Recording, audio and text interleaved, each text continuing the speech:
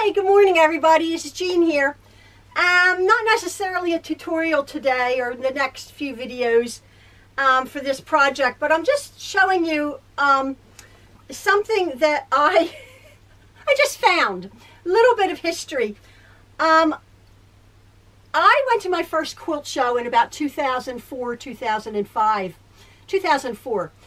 And it was in a local expo center near here, and I was wondering afterwards why I went, because the reason I say that, I was never really a quilt person, meaning that I didn't grow up with like that homespun, cozy. We had a lovely home, but that quilty type lifestyle, I didn't have that. We had polyester bedspreads, which is fine.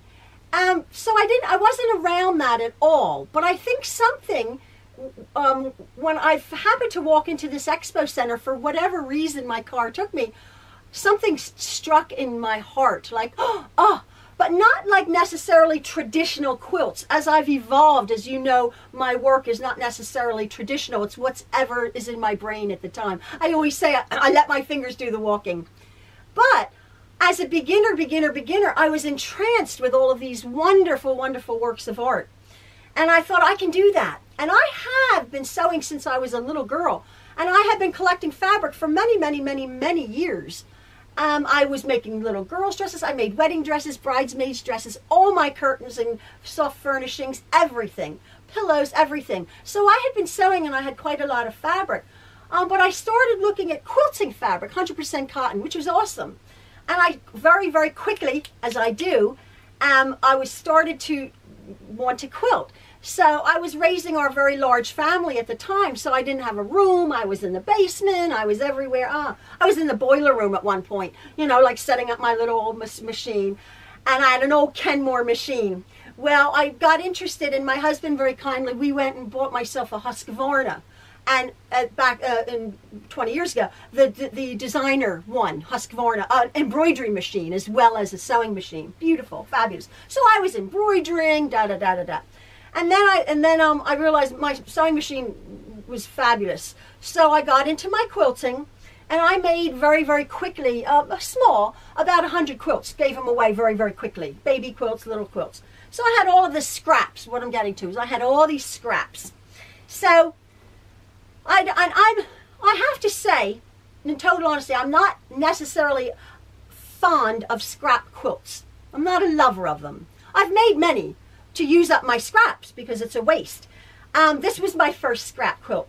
But I thought, well, I'm going to use up these scraps. And I thought, well, I don't know what to do. So what had happened is, in my beginning forays into the quilting world, I went out and I bought some books, obviously. And this is one of the books I bought. This book is from Leisure Arts Presents. I believe they're still around. This was in, let me just see here. This was published in, hold on. Oh, the fourth printing, 2002. So this been around for many, many, many years, okay? What I'm saying is why I chose this book. It was Encyclopedia of Classic Quilt Patterns. Now, if you know anything about the quilting world, quilting's been around forever, but new techniques, new methods, quick and easy, time-saving gadgets and gizmos to make your piecing, your cutting, your this, your that fly. Whereas back then, for our foremothers would take a pair of scissors and maybe a piece of cardboard and a needle on a thread, or a treadle sewing machine, or in the beginning an electric sewing machine. Very, very basic. So this book, I was reading it. It's some of our favorites. Attic windows, cathedral windows, double wedding ring, grandmother's flower garden, sunbonnet Sue. Now, why I'm going like that, if you quilters realize they're hard patterns. That's not an easy quilt. A Tree of Life, not an easy beginner pattern. But I pick up this book, I'm thinking I'm all clever.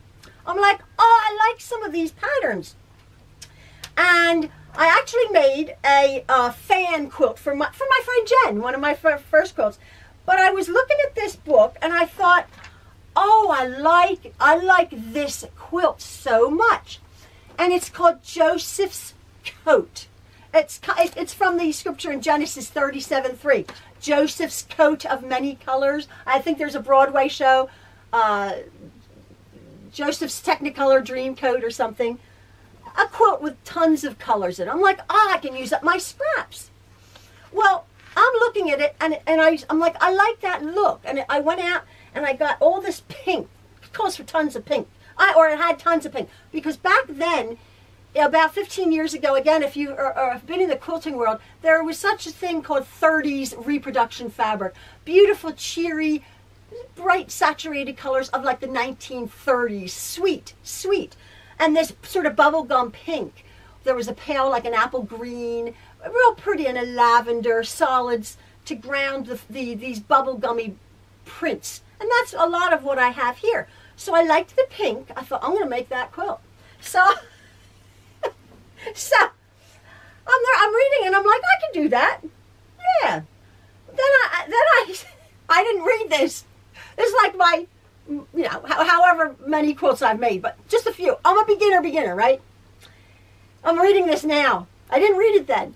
Joseph's Coat is not recommended for the beginner quilter, as the piecing requires practiced skill with curved seams.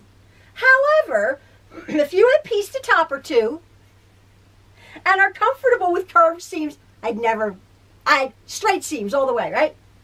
Don't shy away from this. Well, I'm not one to shy away from anything, right? I can do this. Curved seams can be fun. I'm like, oh, I have all these rotten kids I'm raising. I want some fun, right? So, and the sense of accomplishment you'll get upon seeing this finished quilt will be worth the effort. I didn't get a sense of accomplishment because I didn't finish it. For control and accuracy, we suggest hand piecing your quilt. Well, for any of you who know, I don't hand piece anything. I would rather make my husband a shirt than sew his button on. Like, oh, darling, did you hem my pants? I'm like, no, I'm not hemming your pants. I mean, there's an expression, asking a quilter to mend clothes is like asking Picasso to paint your garage. That's so true. I'm allergic to a needle and thread, right? Hand piece this quilt. But I'm like, I can do this. I remember thinking, I can do this, right? Well, I did it. And what it is, it consists of a block, right? Which is not a block. The block is a circle. So I'm like, well, I'm clever. I can do that. So it's like, okay, see page 190 for templates of pattern A and B, right? So this is the template to make this quilt. There's not one straight seam in this quilt. So there's the template, and here's this template here. So this piece has to go on 1, 2, 3 parts of this template. And then you need like 1, 2, 3, 4, 5 of this unit to make one block. So technically, this point here with 1, 2, 3, 4, 5 should make a beautiful point. My little circle block, this here, it didn't match. Sometimes there was holes in there. It was like 1.5 inches out, right? So I'm like panicking. I'm thinking, I'm making these things. My piecing was okay. I was decent, but nothing matched. So I'm scrambling. I'm thinking, oh, I'll stick a hunk of white fabric. So I'm cutting out 1,000,000 circles and satin stitching them on to hide that mess, right? There's a few lumps back here. Anyway, I thought I got this out of the tote and I found it. And I thought, what happened? Well, what happened was I was feverishly making these circles, these blocks, and all of a sudden I'm thinking, you make circles, you sew them into rows, you sew your rows together. But I was thinking I'd only ever made rectangular or square quilts. Well, I'm thinking, when will this quilt ever end? Well, it didn't. It just kept growing and growing and growing and growing. And I got panicked, and I'm thinking, well, how do you finish this scalloped edge? So I'd add another row, thinking that a straight line would miraculously occur. Well, it didn't. And then I thought, this quilt is 105 inches by 100 inches. And I did it. I put all my white things. And then I had the quandary of finishing it. And I was overwhelmed. So I folded it up and I put it away. But along with, and I just discovered it. I was cleaning out my sewing room and I'm like, oh, there's that quilt. Maybe I'll just shut that tote. I got it out. But along with this, and I don't know where my brain was at the time, folded up inside of it was this white fabric. Quite a lot of it. Yards and yards. And I thought, cheesy white fabric. It's not that. It's thin. It's not the best quality. This is decent. This is decent fabric. But I'm thinking, what was I thinking? But I got tons of this fabric. So I thought, well, obviously I was going to do something. I thought, was I going to back it? Now I've from quilt one, I've backed everything with fabric, not like muslin. I use real fabric. Not that muslin's not real fabric, but I use printed fabric. And I'm thinking, well, I wasn't, because there's tons of it. There's tons of it.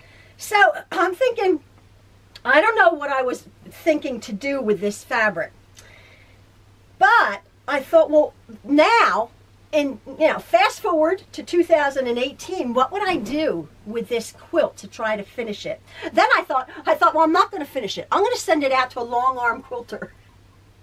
Long arm quilters, you send it the top out, you provide the backing, and they finish it, do an all over quilt pattern. And I'm thinking, oh, no one will know the difference. Yeah, look at the quilt I made. Then I was embarrassed. I'm like, oh, I would never send this out to anyone. Like, oh my goodness, Jean Truelove can't quilt at all. She can't sew at all. Because with curved piecing, or with this curved piecing, it doesn't lay flat. I'm looking at this quilt now through obviously more experienced eyes. And to be honest, I did a pretty good job. For a beginner who didn't have a clue what she was doing. But having said that, it's not flat at all. You know, some of these things are smaller. I don't know, I was following a template, but I was like cutting them out with using a cereal box. So it's sort of bunchy and it's not flat. There's an expression in quilting like, oh, well, that will quilt out. Which means, obviously, when you sandwich a quilt sandwich together and you stitch, that area is going to be flat. But and stitching takes up minuscule bits of the fabric, so your actual quilting stitches will actually shrink a quilt slightly. That's what it means. They're like, oh, that'll quilt out. But you inevitably, if you're not careful, you'll get tucks. You'll get tucks, especially if something is wavy. If you've ever done a border and it's wavy because it's been stretched a bit, well, you know, you might quilt it and it'll have tucks. And to a certain extent, that's happened to me, and I'm an experienced quilter. I'm like, oh, who cares about a tuck or two? Are you kidding me? This isn't going in a show. It's ridiculous. So I make a tuck and I quilt it. But this whole thing, this massive king-size quilt, is not flat. It's not really flat. So I did really quite seriously contemplate sending it out, but then I thought, nah, I'm not gonna let somebody else do that. And also, well, how if I get it quilted and I get it back, I still have the dilemma of these curved piecing edges, these scalloped edges. Now, one of my first quilts was my Dresden plate. Again, I wanted sort of this faux heirloom, so I made a Dresden plate quilt, and I look at it and it's sweet. And it had, I followed a pattern from a magazine that I had gotten, and it had what was called an ice cream cone border, and it scallops. It's a scallop. One of my first, what I was thinking. So I persevered through it, and I cut bias binding. I sewed it on the front, and I turned it over, and I hand stitched by scalloped border around that Dresden plate. Never again. Last thing I've hand stitched about 2 bindings. I'll never do it again. As you know, I machine stitch everything. I hand stitch nothing. So I'm looking at this quilt. Even if I had sent it out and they quilted it to the edge, I'm not about to hand sew bias binding around this massive quilt. I don't have the time, the energy, or the inclination. I could care less. So I'm thinking, well, maybe, so as more of an experienced quilter, what I'm getting at is, as more of an experienced quilter, I have started something that I was filming that I thought, well, maybe I'll film it, see how it goes. I set my new handy dandy camera with a tripod right here on my sewing machine, and I thought, well, maybe I'll film this, what I'm doing, and if it turns out, it turns out. But I thought, I got fed up, but then this has been a few days in the thinking. So I've come back to it, and I'll show you what I've done. I thought, well, maybe my initial thought process, I don't know, was I will applique my quilt top to a white border. That's what my experienced quilter mind is now in 2018 thinking that I will do. And that's what I did. I cut strips of this fabric. I ripped it. I ripped the strips of this fabric. It's okay fabric. You can see through it. It's okay. Once it's sandwiched, it'll be okay. I ripped that and I set that on my table there. And then what I did is I carefully just, well, here, like I've done 3 sides. What I did is I'll just lay this sort of on that border. and then it doesn't lay flat. So what I've done is I've sort of come back like that piece. I'll come back and I'll just trim up these scallops, because it's just like a nest of seams. It's just a mess. So I just sort of trim that up where I would actually use my machine, which I've done, you'll see, and I've blanket stitched it. I've used a heavier cotton thread that maybe looks like it was back, 80 years ago. So it's a nice, substantial, sort of folky looking blanket stitch. So I've actually tidied these edges up, and I blanket stitched as well as I could onto this white border here to sort of, as I said, to sort of applique my top. So I end up with a square quilt. That's what I'm doing. But I did three quarters, and then I thought, oh, it's still a mess. But I thought, well, I'll put that piece here. I just stitched it. I just sort of turned it under. I didn't even seam it. I just sort of sewed it. And I thought, well, this is what it would probably have looked like if I had been more of an experienced beginner quilter. My sort of, cheap jack white border here. But I'm going to do that. I'm going to finish up this edge here. And then, as I said, at least I end up with a square quilt, hopefully. Then comes the point where I will have to really, really, really, when I sandwich this, manipulate the fabric. I have also to find, 8 or 9 yards of fabric somewhere. This is my yardage over here, and I have some yardage in the other room.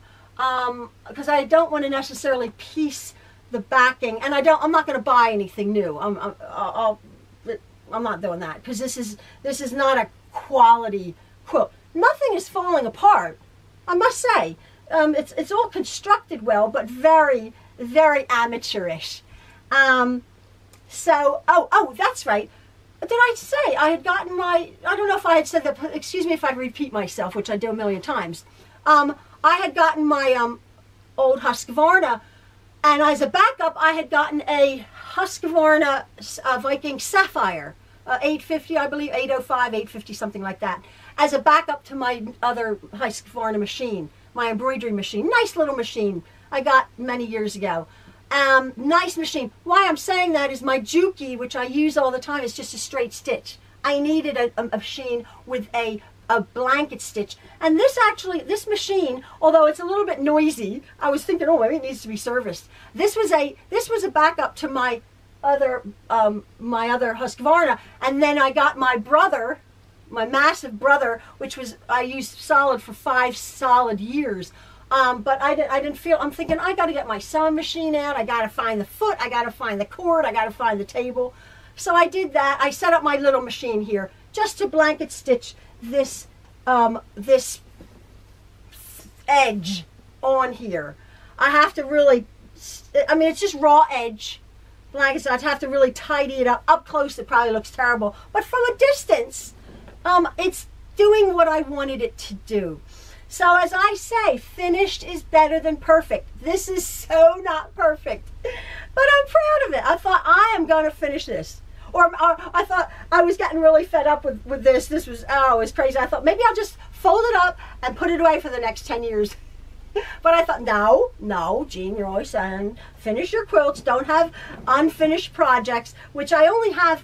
I was looking in that tote where I found this. I have about 3 more that I had begun a while ago, and they were ambitious. They were ambitious. Yeah, they were very, very ambitious. I have another quilt that what was I thinking? It was a king size quilt I'll show you that it's just extremely ambitious to try to quilt. I've pieced the top, and as I said, I don't send stuff out. This would cost about, I did my research, this would have cost, perhaps with an all over pattern, about $200 which is okay, but I thought, nah, I'm going to do it. Plus, I'm not at this point, 2018, I'm not proud of my craftsmanship. I'm very proud of my 2006 Jean making this. Very, very proud. And whether she likes it or not, my daughter's getting a really cheesy, no points matching heirloom quilt. This will be for to line her dog cage. No. It'll be nice. So, no, this will go on my bed, at the foot of my bed, if I finish it. So I'm going to do this. I'm going to do this little thing, probably in episodes, because I'm going to be working on this as well as my block party. So I'm going to do the little bit of this now and then. So just look out for the progress of this massive quilt that I will free motion quilt in the spokes once I get it put together. So yeah, there's the saga of my Joseph's coat that is not recommended for the beginner quilter. I did not hand piece this quilt. I was not comfortable with curved seams. I did not get a sense of accomplishment. I was always a lousy student, right? I do everything the opposite. Anyway, that's my little tale. That's what I'm working on. I'm going to be seeing these spokes in my sleep, and we'll see how I get on with this. So I'll just put a little bit of footage up of how I'm doing this for now. All right, folks. Thanks so much for bearing with me and coming along with this journey. See ya. I wanted to show you what exactly I'm doing and what challenges I have with this silly quilt. As you can, maybe you can see, I have actually, it doesn't look it, I've actually ironed this bit. I haven't actually, I didn't iron that bit. I should have done, but I haven't pressed the whole entire quilt. I just literally unwrapped it. But I'm just concentrating now on this bit here. Again, this is my second border. I've cut this, or I've ripped this fabric. And I'm just sort of, I haven't even measured anything. I'm just sort of guiding along the edge of the table here, trying to keep it a bit straight. Now, because it's not flat, I have, and quite a few places were fine. They pretty much were okay. But I've come to a place here. This bit here, this round block is just completely, it's about an inch and a half too big to lay flat. These lay flat,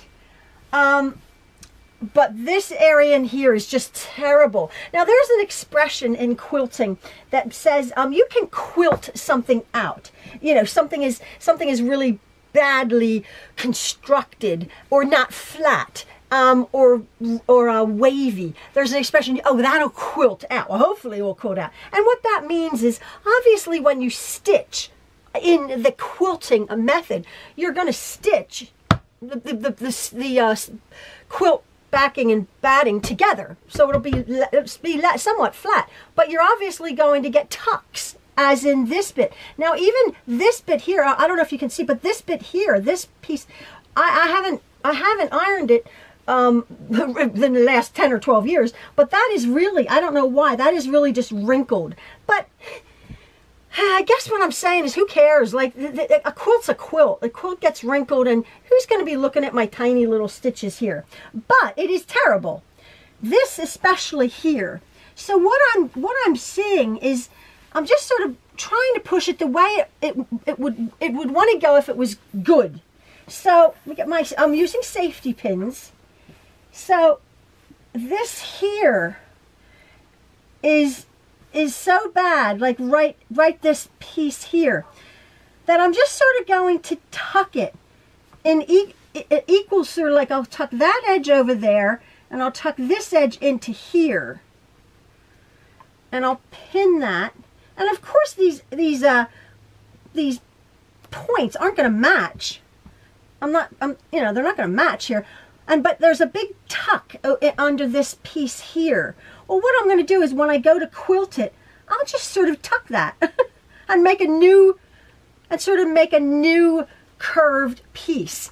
You see that? So I can just sort of and I'll do it on that edge too. I'll just sort of make a new piece and tuck that bit of pink under that green there to take up some of the excess. I'll sort of try to do the same thing here. I'll push this bit up here and tuck it sort of under the white circle there, somehow to get rid of that. Because, you know, and I don't know, I think I'll quilt it on probably on the seams there, because it's busy enough. So then this bit, like this bit is really bad. It's not laying flat at all. So I'll just have to do some messing about. Here it's still big, and I'll just make this a semicircle here. I'll just tuck that into that pink, and then when I blanket stitch that, I can just trim that right up. Where are my scissors? Like there's a big lump there. I'll just take that off, that big lump of seam. Just trim that really up really nice. Trim this up. This is so not how you do it, but this is how I'm doing it, to try to salvage the mess that I had originally made.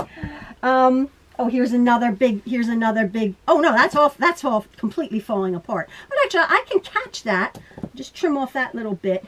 I can catch that in the quilting. So I just sort of tuck that. And again, this, just like I said, this bit is sort of very bad, or worse than the other. So I'll just mess about. I'll keep flattening out. And then yeah, my border's pretty nice and straight. It's just these wonky end pieces that are a mess. So I'm just going to keep messing with my borders, get all my borders on. This is how I'm going to do it, and then I'll figure out my backing. I need to have, I would say about 8 or 9 yards of fabric. I don't know whether I have any.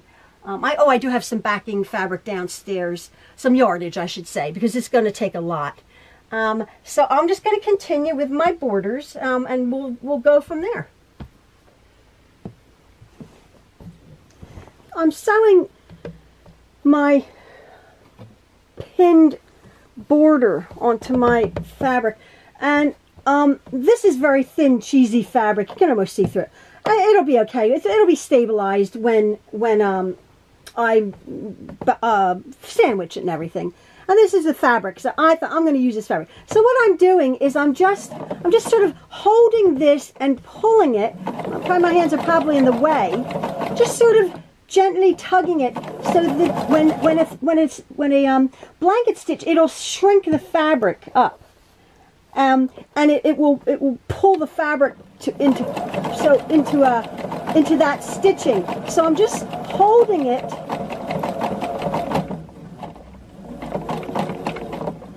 I'm just holding it as I go along, and just smooth it down onto these, you know, scallop, whatever they are, these round scallop edges here.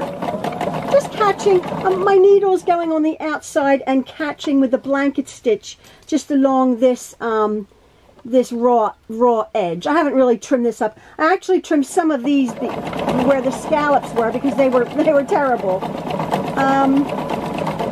Again, when I go to quilt this, I'll probably quilt along this edge to secure it really good. So there's a big lump of seams that I'm just going to go over. This is a good old machine. This is my sapphire. I'll put my needle down actually. Yeah, so if you can see that, it's a nice blanket stitch. I'm having to use this instead of my Juki.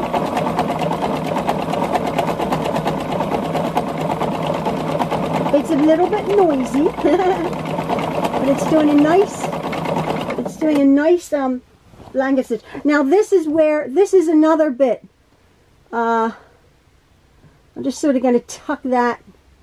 Yeah, just sort of tuck it in. Smoothing this the whole while. Just catching these raw edges. My whole point is not to have raw edges under the presser foot there.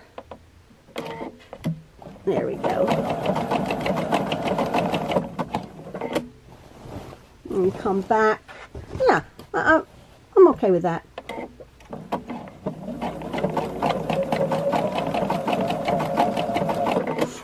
I like. I was reading the book, and it was use a bias binding to bind these scallops. I'm like, yeah, forget that.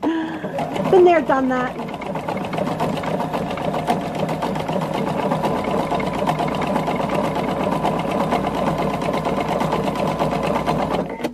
That's in closing. I'll go back and trim those little minuscule bits of raw edge.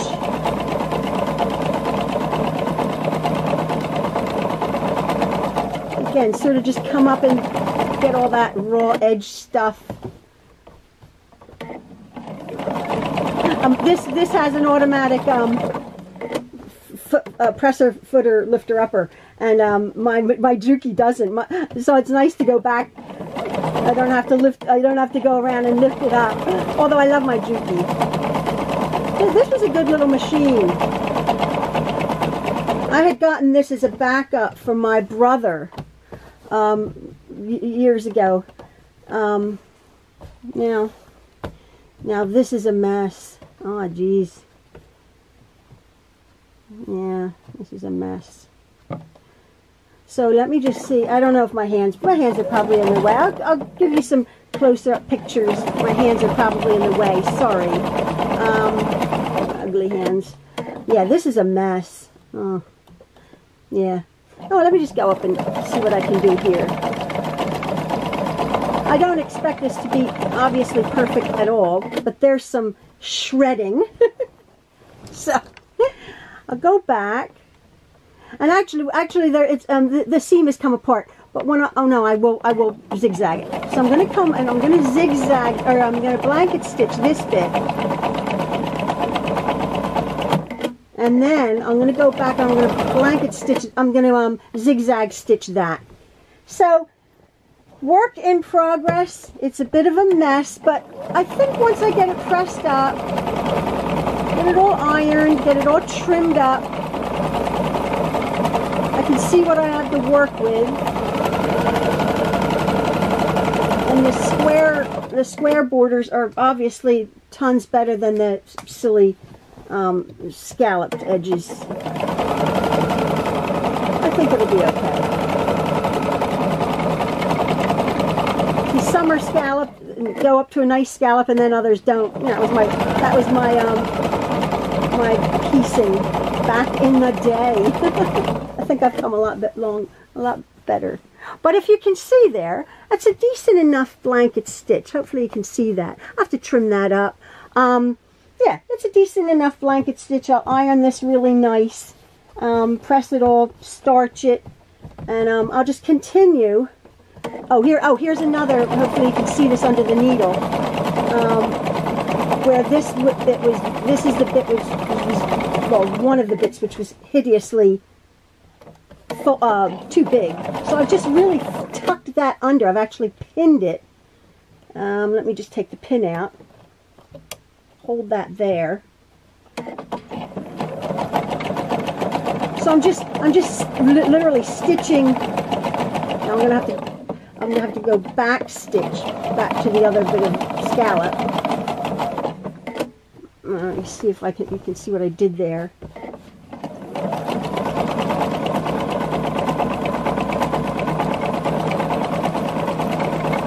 So I don't know if you can see what I did there. I just came up on it and just sort of pretended that there was a scallop there because it was so messed up. But oops, might put my needle down. And yeah, so I'll just continue adding my borders.